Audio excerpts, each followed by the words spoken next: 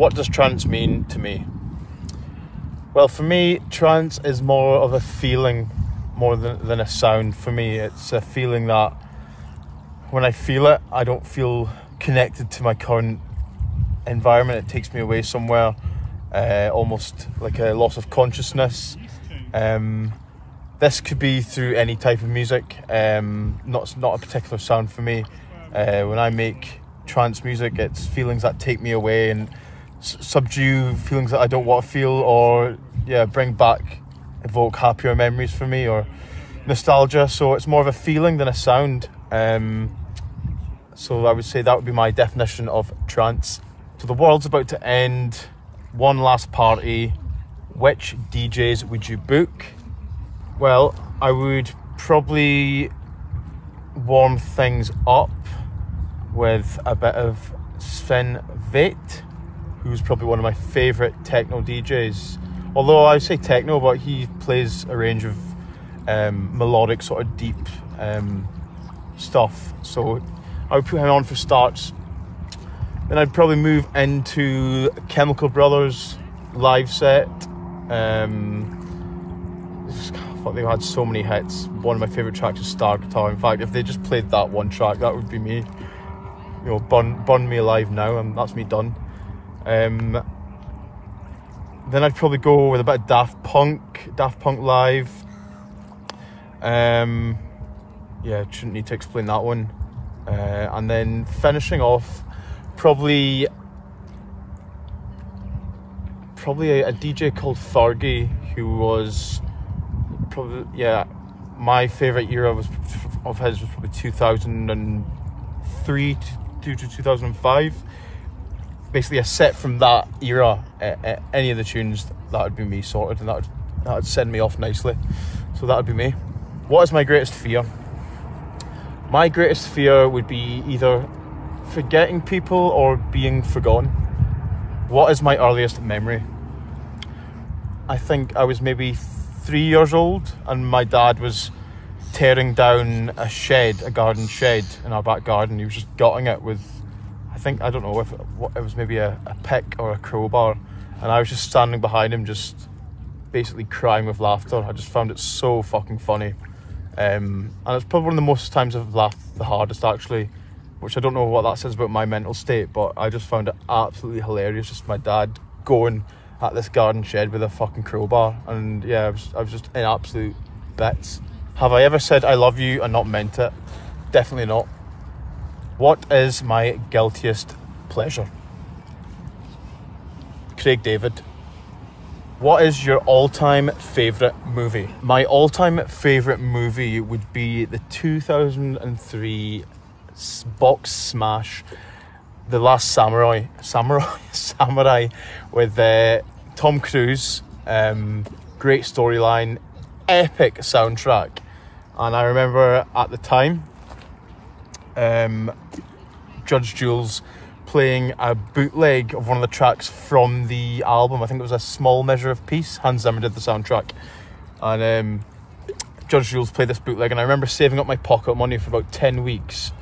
And 10 weeks straight, and buying this bootleg remix for about 70 quid off eBay, and it was called Nicholson Yin, and I think it was the Solid Globe guys that were behind that. So yeah, many nice memories attached to that, and it's just a fucking great movie. Last Samurai, my favourite movie of all time. If I could change one thing about the world, what would I change? Well, I think that's pretty simple right now. Just fucking bring back the rave. What is the most important lesson life has taught me? I've been taught a few lessons, actually. Honesty is always the best policy, and always make an effort with people, and never be stubborn, and put the effort in to stay in touch with people and don't expect anything in return. In a film about my life, who would play me? I'd quite like to see a young Ewan McGregor playing old Billie boy, sprawled across the car bonnet sort of shit. Yeah, Ewan McGregor. You are only allowed one alcoholic drink for the rest of your life. What would you choose? Mad Dog, MD 2020. dragon fruit flavour, actually. If I was an animal, what would I be? Probably a hedgehog. Absolute prick on the outside, all soft and gooey in the middle. Which track from my back catalogue best defines me and my sound? Well, I think, and this isn't a shameless album, well, yes it is, it's a complete album plug. A brand new track off my album called Rush. When did I last cry and why? Not too long ago, actually. I went back home to Orkney for a week just to take my head out of the game, decompress. I've been in the studio all year finishing the album, spent so much more time than I would do if I was touring. So got away, got back to Orkney, and didn't realise how much I needed it until I left. And yeah, leaving was, I was pretty caught up because it all sort of came home, how long it'd been since I'd seen my mum, my dad, my sisters, my stepdad, my friends. And yeah, it wasn't tears of sadness, it was just tears more, just almost release, like, wow, I really, really needed that. And yeah, just need to make such an effort just to, in fact, going back to the last question about one thing you've learned about life recently, just to make every moment count with your family and your friends, because yeah, it's kind of going back to making the effort, but I digress. So yeah, last time I cried, coming back home from Orkney and realising how much I needed that trip home, and yeah, can't wait to get back. Need to make an effort. It's much more of an effort. If I wasn't a DJ or producer, what would you be? What would I be? Either a footballer. I was so keen to take it down footballing route, but realistically, probably a plasterer.